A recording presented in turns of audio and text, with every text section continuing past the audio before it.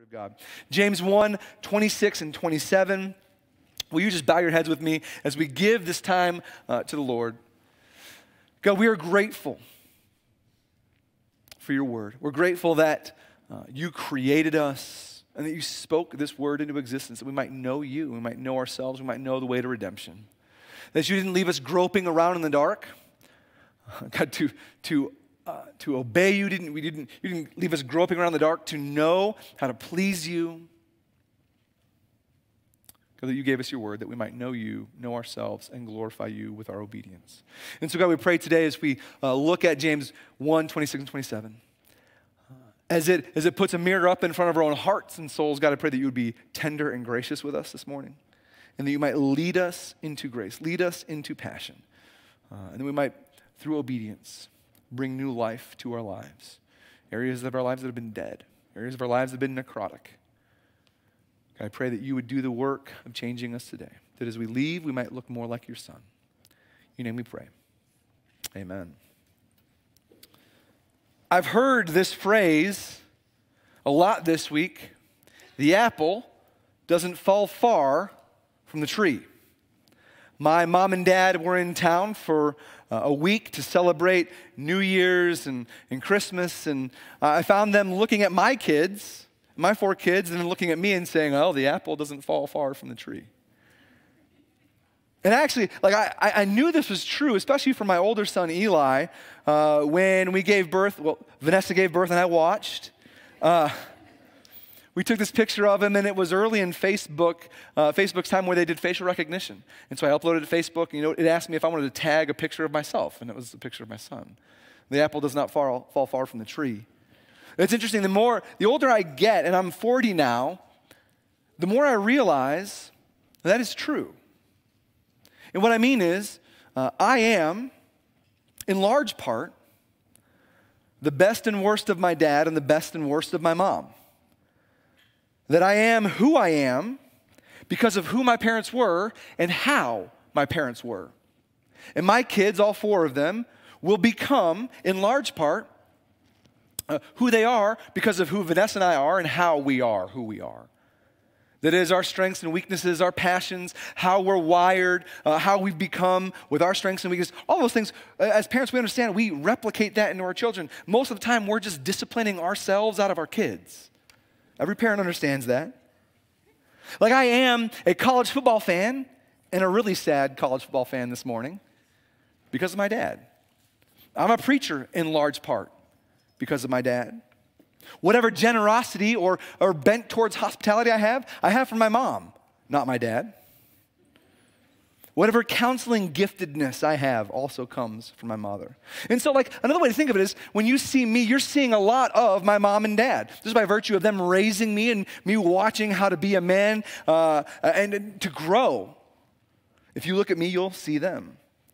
And this is really this is a side note. This is part of the maturation process as we grow in adulthood. You should ask yourself the question, how did I become this way? How am I? Who am I? How did I become this way?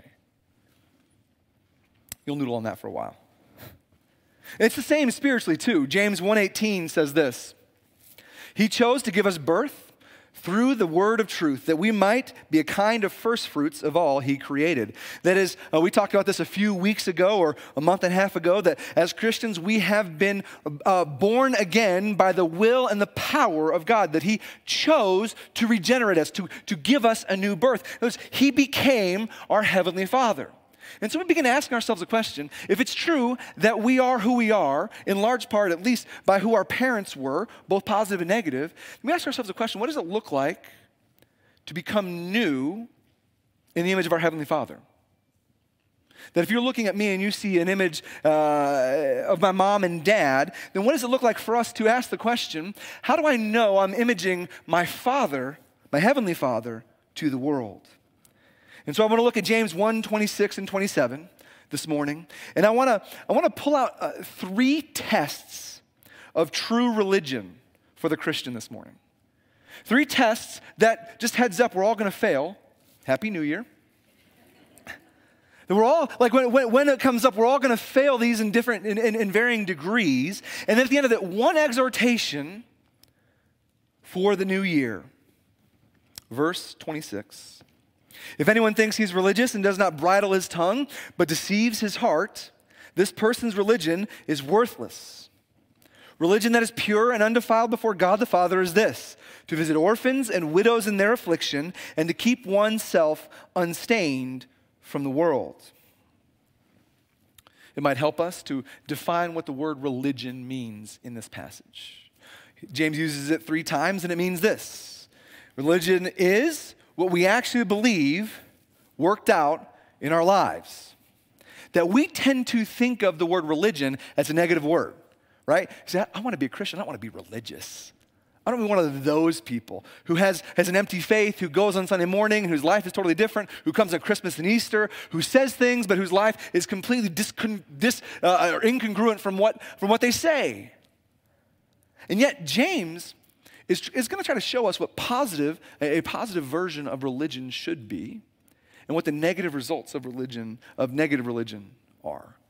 And so my hope is that as we kind of look at this word, that we can actually reclaim this word, and that you all can leave here more religious because you're willing to practice more what you believe. That's religion. That at the deepest part of who you are, you want that worked out in your life. Positively, religion would be, for the Christian, the continued growth in conforming our lives to Christ, empowered by grace. That the positive version of what it looks like for you to be religious is not law. It's not you working to do and to should and to could. It is empowered by the grace of God. You grow daily until death, when you are glorified and you walk into heaven made whole. That's positive religion, that you deep in your heart realize you are transformed and being transformed, and you want to work that out everywhere. Negatively, negative religion is law-based living empowered by dry obligation. It's lame and otherwise. Like, people who live religious lives have no interest in grace, because grace is of no use to them. They have no interest in giving you grace, because grace is no use to anyone. If you mess up, or if they mess up, it's not, we need to repent. It's, I just need to do better, to do more. I should be here, and the law is there, and the law is here. And everywhere you look is law, shame, brokenness. It is a joyless environment. People who are religious have very little engagement with the church and its people. No desire for it. I just say this: one of the most important parts of your faith are the people of the church. You neglect them to your own religious peril. I'm not saying that just because I'm the pastor. I'm saying that because I've benefited from having men and women speak into my life who are Christian, who love the Lord, who have shaped me. We need that. God has given us that. So what does true religion look like? If James is defining religion as what we do, like it's worked out what we actually believe, well then let's look at 3 tests of true religion really quickly here. I say this too, these aren't comprehensive. Like James chooses 3 things to kind of put in front of us.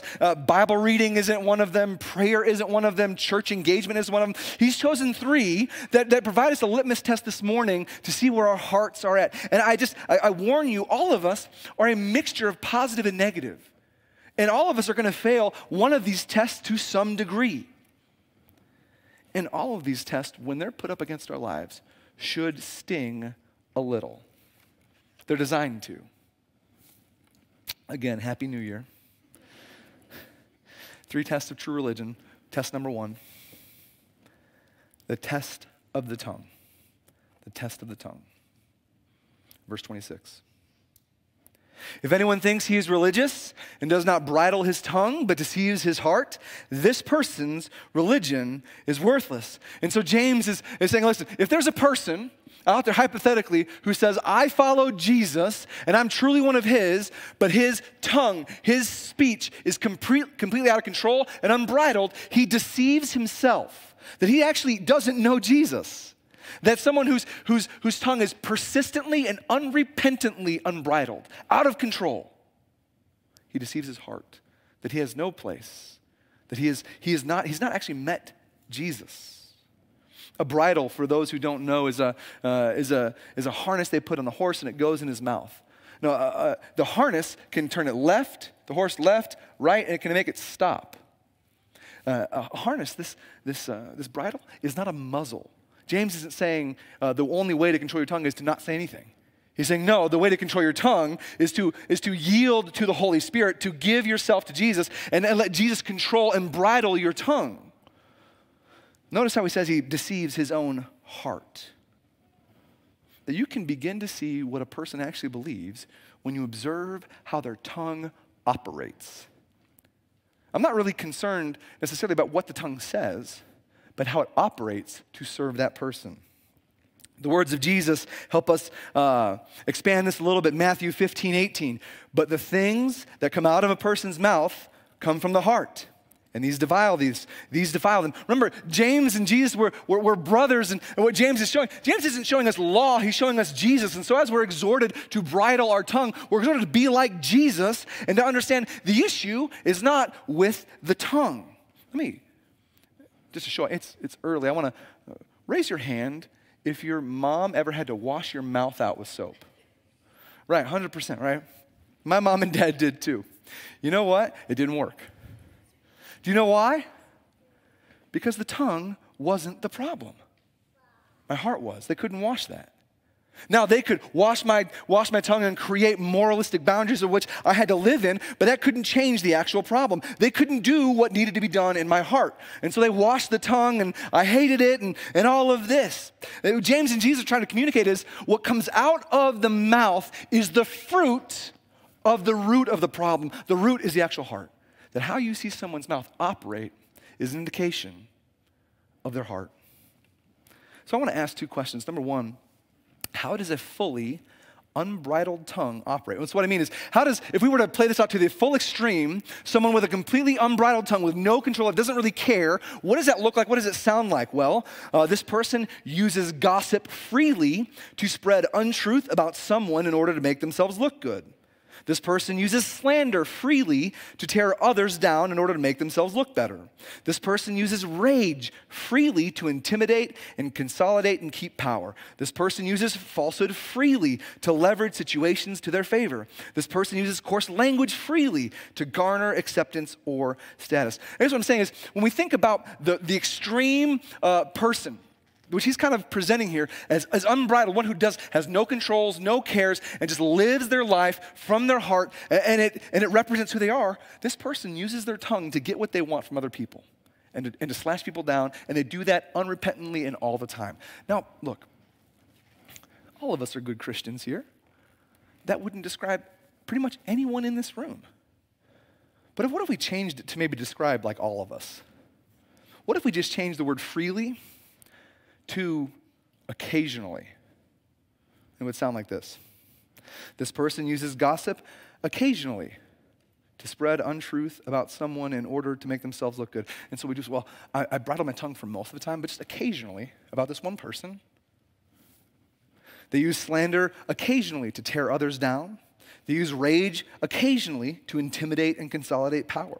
And it goes on and on. Most of us, if we were to just continue on, would find ourselves in this occasional usage where we would say, we bridle our tongue most of the time, or I bridle my tongue better than that person bridles their tongue, or whatever version of self-righteousness we've got. We use these things occasionally.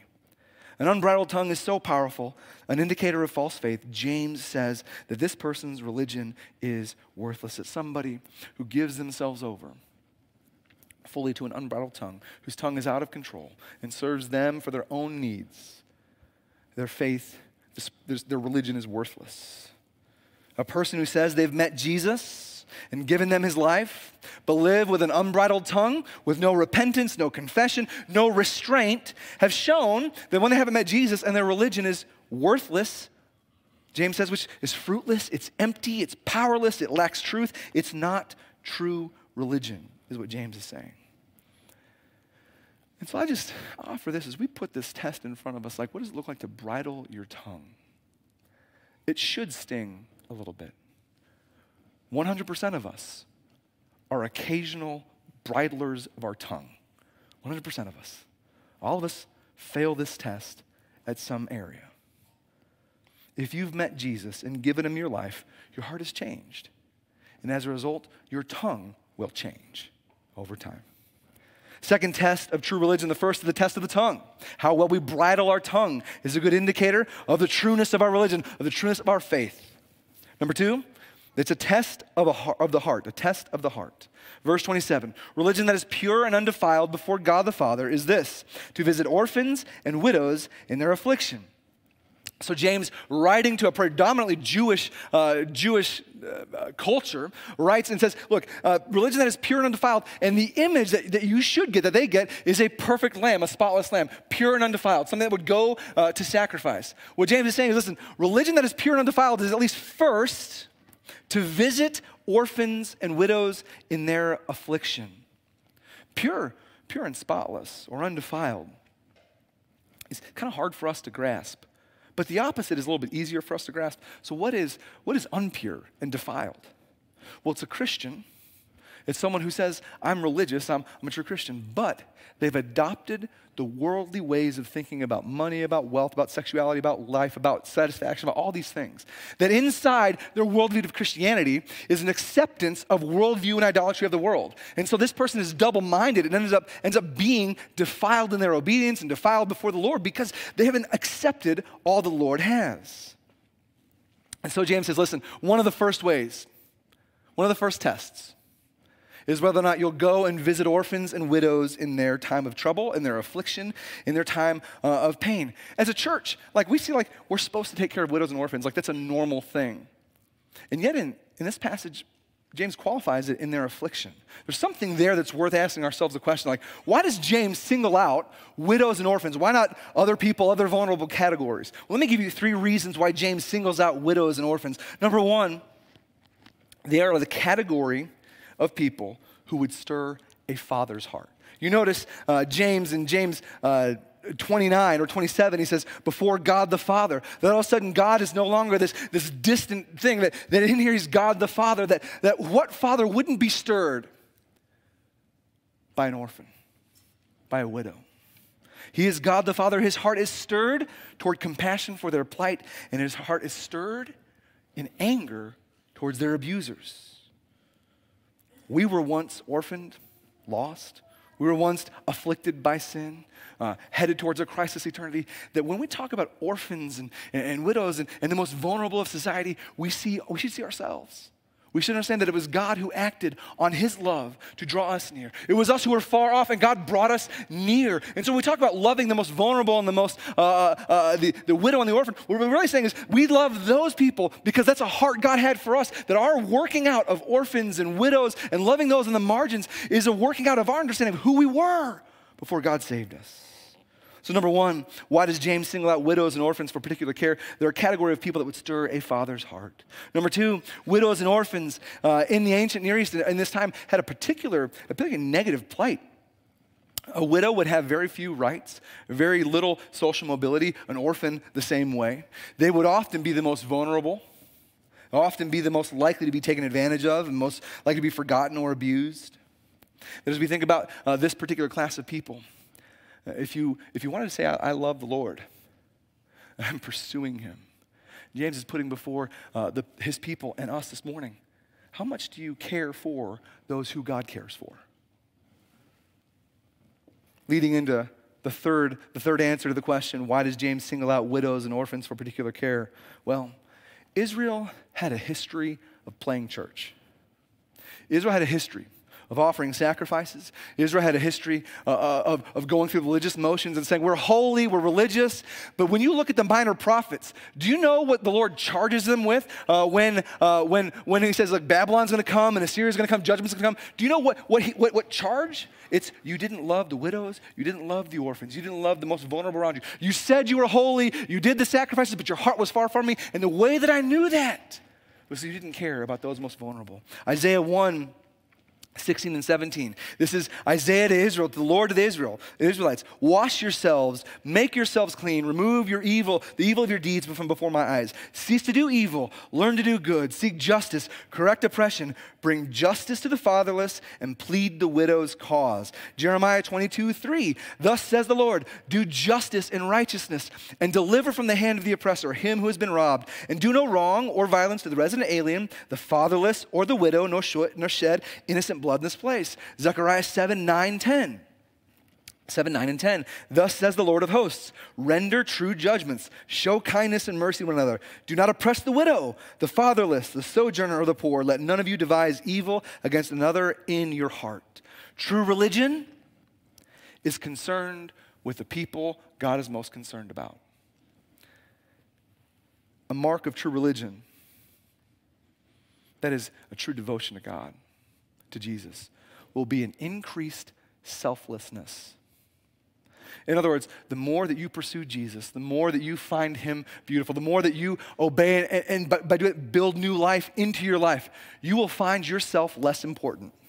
You will find your things less important. Selflessness will begin to pervade your life because you'll find that everything you've been given is his, and he's just given it to you to steward. You know, I was thinking this week about this particular passage, and I realized as I reflected from my own heart, like what is my own heart for the widows and the orphans and in their distress? You know what the honest like answer was? I just had pity for them. And pity is like love that just sits on a couch and does nothing. I feel bad you're in that space. Here's a sandwich. That's pity. Compassion is what's being called for here. Compassion is love that moves. It's love in action. If I say, I love the Lord and I pursue him, but my heart is far from this moment, far from these people, I have to ask myself the question, why? What is it in my heart? What is it in this situation? Does my heart reflect the Father's love for the vulnerable? Does my life reflect the action my Father would take for the vulnerable? Do I simply pity the vulnerable around me, or do I love the vulnerable around me? True religion is moved like a father would be moved. That a father who loves the orphans, a father who loves the widows, a father who loves on the margins, moves, can't sit on the couch, isn't worried about the risk, isn't worried about the cost, but goes to the margins and protects and loves and embraces and cries and laughs with. That's what James is getting at here. Fake religion is unmoved and stays distant because it costs too much and it's too messy.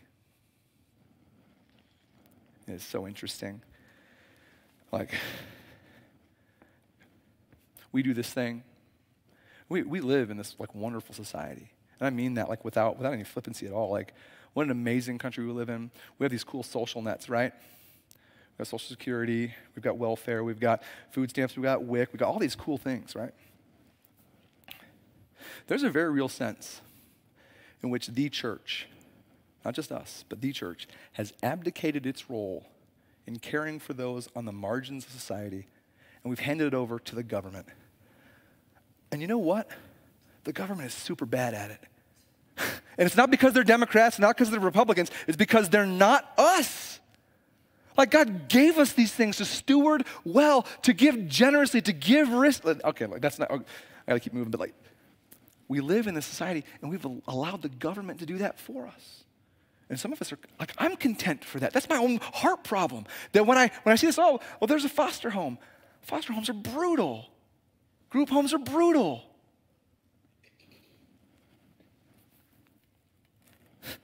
Test 3. Test of the whole life. If James didn't get you with the tongue, he didn't get you with widows and orphans, he's about to get all of us with the whole life. Last half of verse 27. And to keep oneself, that is true and undefiled religion, is to keep oneself unstained from the world.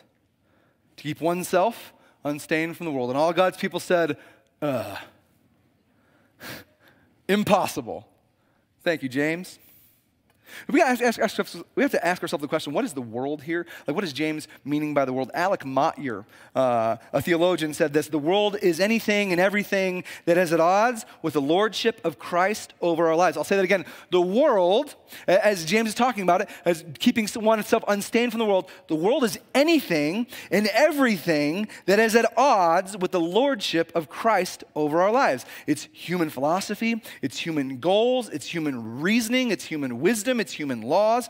It's the pursuit of human satisfaction and glory without need or reference to God. In other words, it is anything in the world that would call unto your heart, that would call unto your mind and say, God doesn't know what he's doing. God isn't enough. Don't obey him. It's all these things that hearken to us to say, he shouldn't be Lord, you know better. That is the world. And they want our values, they want your mind, they want your wisdom. To live unstained then is to resist the siren calls of worldly wisdom, worldly values, worldly pursuits, and worldly desires. To live unstained is a minute-by-minute declaration that the desires and the values and the pursuits of this world are not fit for a child of God. That you have to decide that. If you want to live unstained from this world, you must declare from deep inside your soul, minute by minute, that the values, the desires, and the pursuits of this world are not fit for a child of God.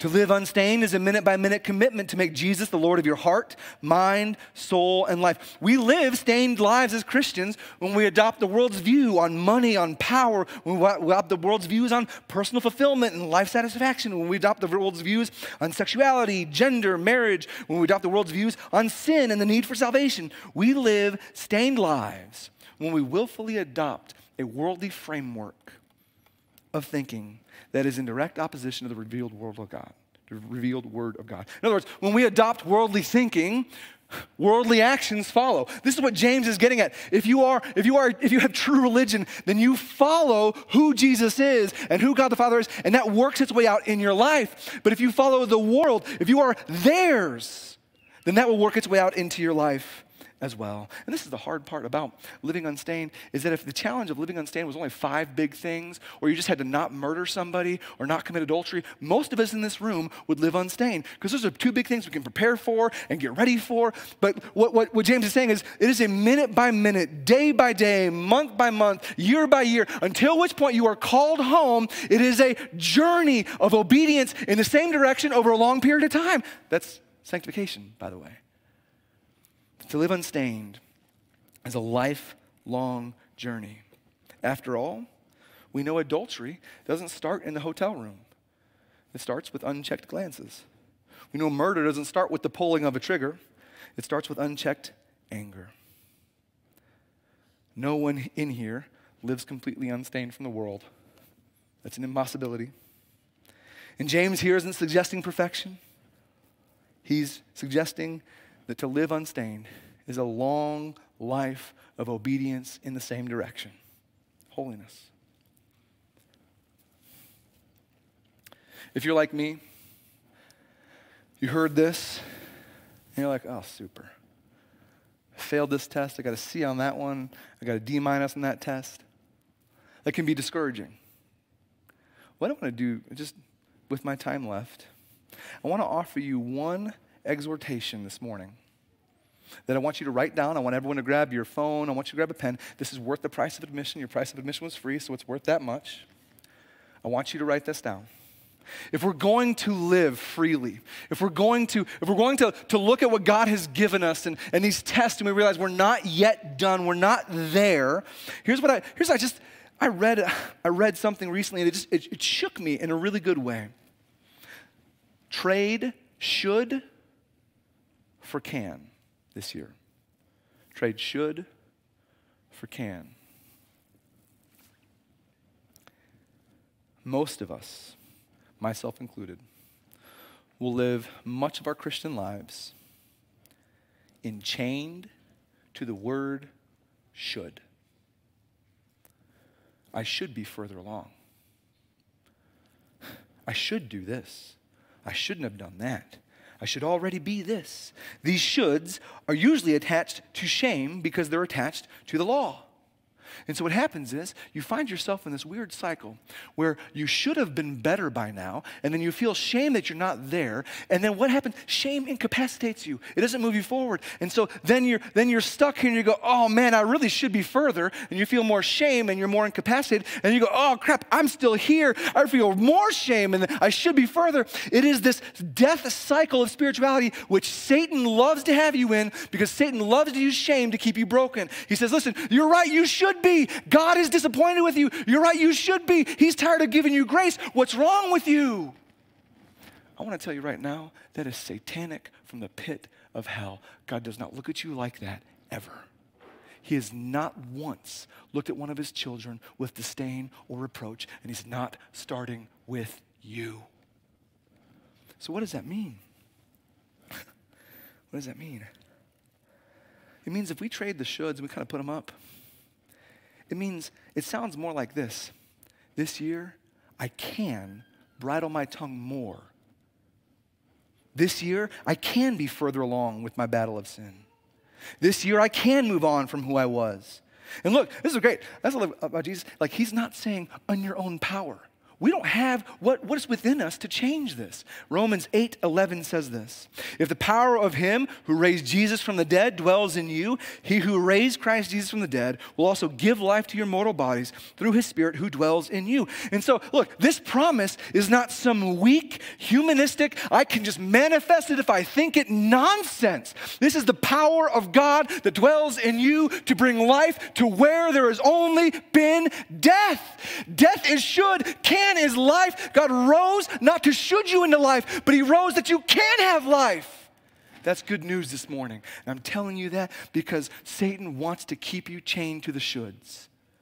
He wants you to think you should be there and you should be here and you should have done this. And certainly God has given us direction in our life. But Jesus did not die so you should have a new life. He died so you can have new life. Jesus did not die so you should be a new creation. He died so you can be a new creation. Jesus died so you should be better. Jesus died so you could be completely transformed. The power of the word can only rests in the Holy Spirit who resides in you. The gospel promises frees us from should and the shame that incapacitates growth for all of us. So look, did you fail the test of the tongue? Did you fail the test of the heart? Did you fail the test of the whole life? Yeah, me too. Me too. Good. It gives us reality. And look, reality isn't always pleasant, but it's always helpful. It gives us a starting point. So you know what? Together we can live more and more unstained by the world, by the power that is within us. You and I can grow and will grow this year by the grace and power of God. You know how I know that? You know how I know that you can and I can grow by the power and grace of God? Because it's God the Father who grows us. And God the Father makes sure that all the apples fall right near the tree. Let's pray.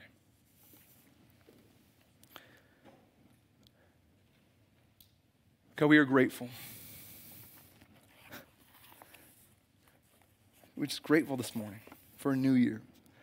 Grateful for the ability to take hold of who you are, that we might understand the power of the gospel, that we might be freed to experience change as you've designed, that we might be free to throw off the shackles of shame.